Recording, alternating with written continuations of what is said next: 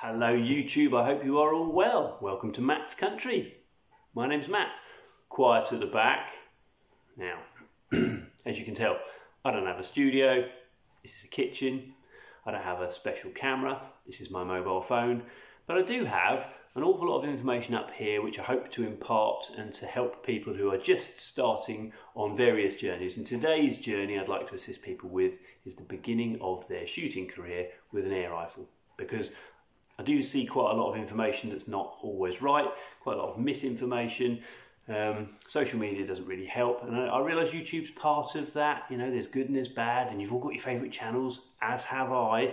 I don't have any intention of replicating or copying any of them. This is all about me trying to guide a few people to make the right decisions for them. So today we're going to talk about spring powered air rifles. Still my favourite sort, because primarily that's what I grew up with. They are cheaper than PCP in many cases. They last a really, really long time. You can buy a good spring air rifle, you use it for 3 or 4 years, then your whole life changes and it goes in the airing cupboard to dry off, and then it goes in the loft, and you oil it once and you don't see it for 5 years. Been there, done that. And when you get it out, you can put 10 pellets through it and it's back to exactly as it was. That's the beauty of a spring gun. If you buy the right one, you're going to be a very, very happy person with it for a very, very, very long time. They do have quirks, of course they do, and that's what we're going to discuss. But the first thing we need to talk about is what makes a spring-powered air rifle. I have one here. It is not a cheap one. It's what I would consider to be a mid-range German gun, which will probably instigate all sorts of, I can't afford that, it's not mid-range, mate.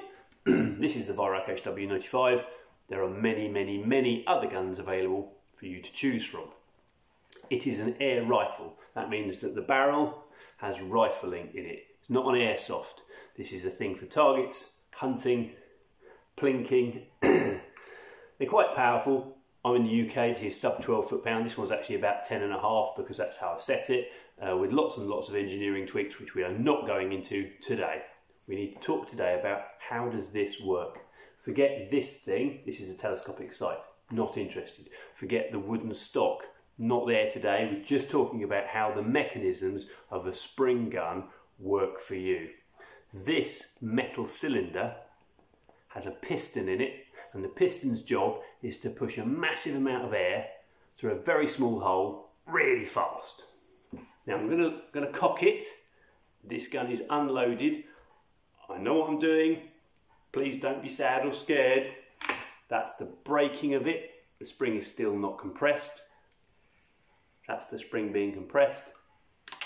The click noise is the safety catch and the trigger securing it. The barrel is empty. You're never going to see that, don't know what I'm trying.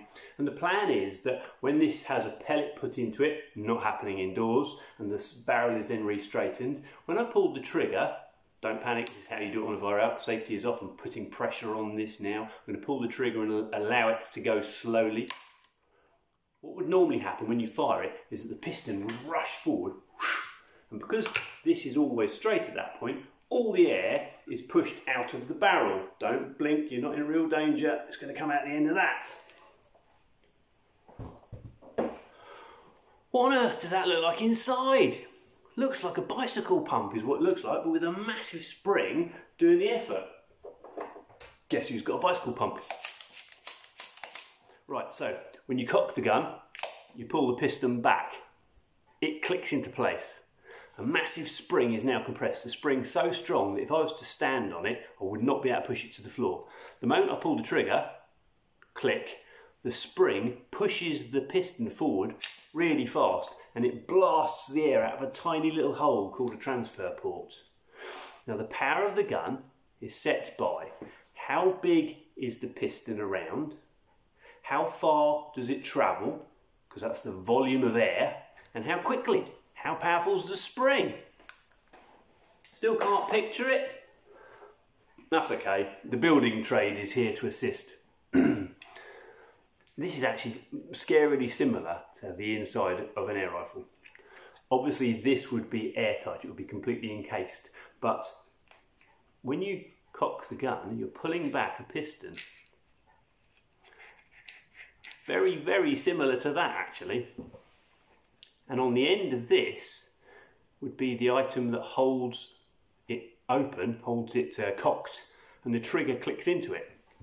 And then when you pull the trigger at this end, the spring, which is not here, would push this thing forward at alarming speed. All the air comes rushing through and it blasts a pellet through the barrel. So the physics of that sounds pretty simple really, but it's not pretty simple. If it was dead easy, they would be dead easy to shoot, and they're really not dead easy to shoot. Because, apart from the weight of the gun, when you pull the trigger, the spring which is squeezed has to push the piston that way.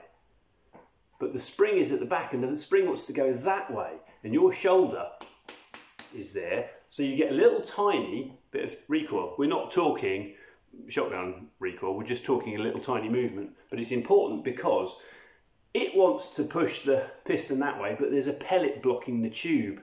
The pellet's airtight, it has to be, you can't let the air through. So for a very short time, we are talking millionths of a second, the piston is squashing the air, then the pellet says, oh, I better start moving now, and the pellet starts zooming up the barrel. It grips hold of the rifling on the inside of the barrel and starts to spin. Very useful for accuracy, we'll describe that in just a second. And just as the pellet's about to leave the end of the barrel, the piston has finished its travel, and at that point, the whole gun now wants to go that way fractionally. So you get a recoil that way, then you get a recoil that way, and all of that has to happen whilst the poor old pellet and the poor old shooter, that's you, are trying to hold the damn thing on target. Which is not easy. So for goodness sake, don't just think you're going to go out and be a superstar in seconds with one of these. But within hours, days or weeks, yeah, you could be a superstar. And it will last you a very, very, very long time.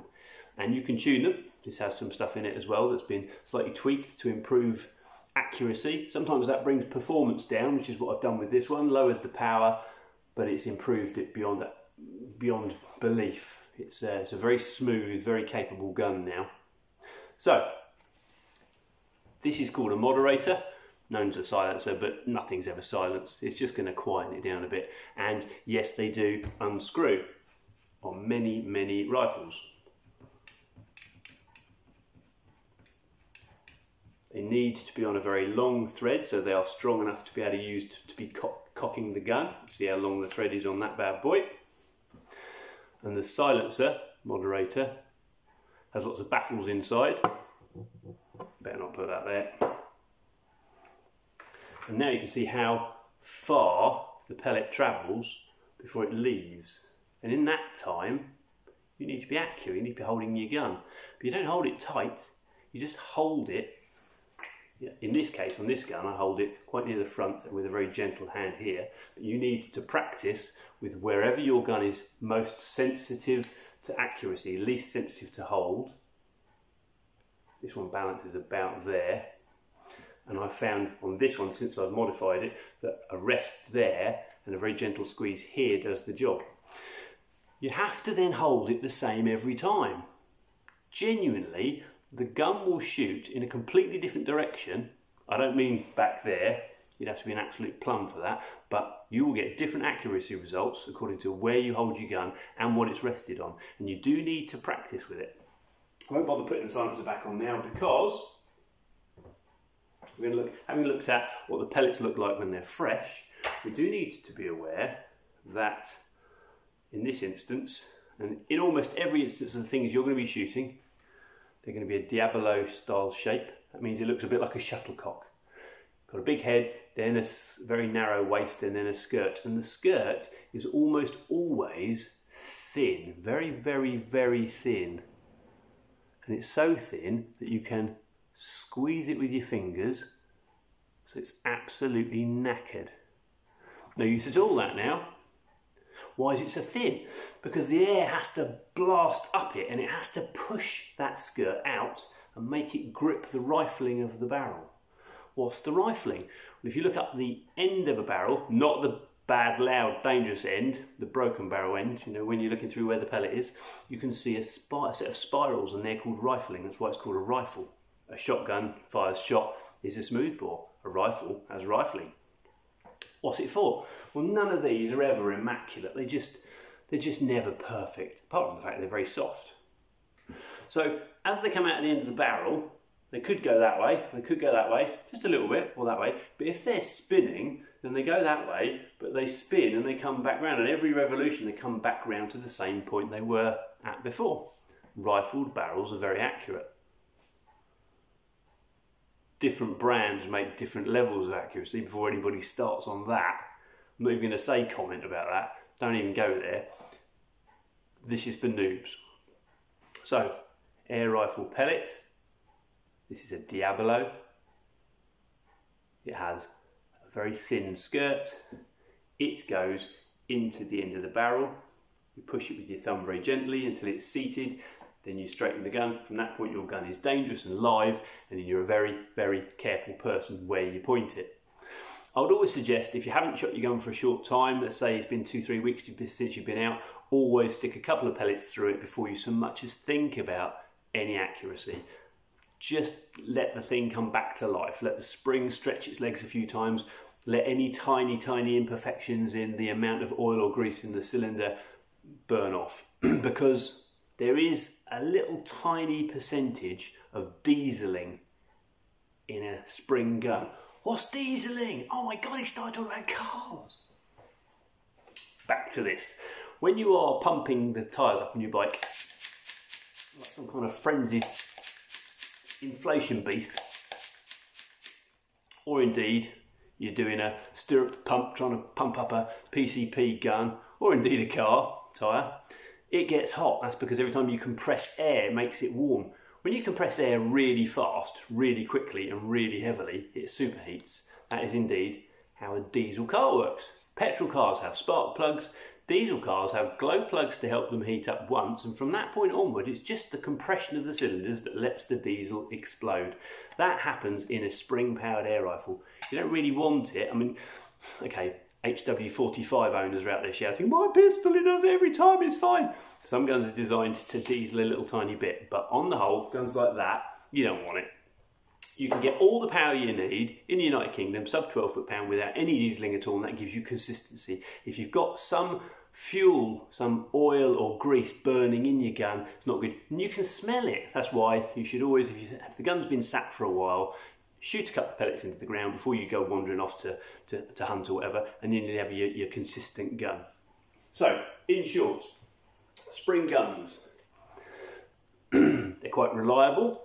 The better money you spend on them, you tend to get better quality. I'm not going to go into all the different brands because that's for you to research. This is just one of many, many sorts. When you cock the gun and you put the pellet in and you take aim and you're holding the gun in the way it prefers, and you will have practiced and practiced and practiced, and you'll know by the time you've had one of these for several months and lots of trips to the air rifle range, when you squeeze that trigger and the gun fires, it will move 2 different directions. And you might get a little bit of that as well. And the pellet will fire out, zoom off down range, and hopefully it will turn into something like this. And these are pellets that have been fired in the last few weeks that I've retrieved from various different points of impact. They get squashed. That's because they are imparting all of that. One's really squashed. They're imparting all of their power into the target. You don't really want pellets on the floor in your kitchen. You don't really want these things drilling through. You want whatever you're shooting at to catch the pellet. So YouTube, I hope you enjoyed that. You are very welcome to ask questions. Yes, I will probably make some more videos, though I don't know quite when. I hope you all have a good Christmas. I wish you all safe shooting, accurate shooting, affordable shooting, conscientious shooting. Please do consider what's going on around you. I'm not just talking about backstops and is it safe. I'm talking about what do your neighbours think if you're plinking in the garden. Invite them round is what I'm saying. Don't just expect them to expect it to be fine and dandy. Some people worry about things that we perhaps need to be conscious of. Thank you for watching. I hope to see you all soon. Thanks for being with Matt's Country. Take care and goodbye.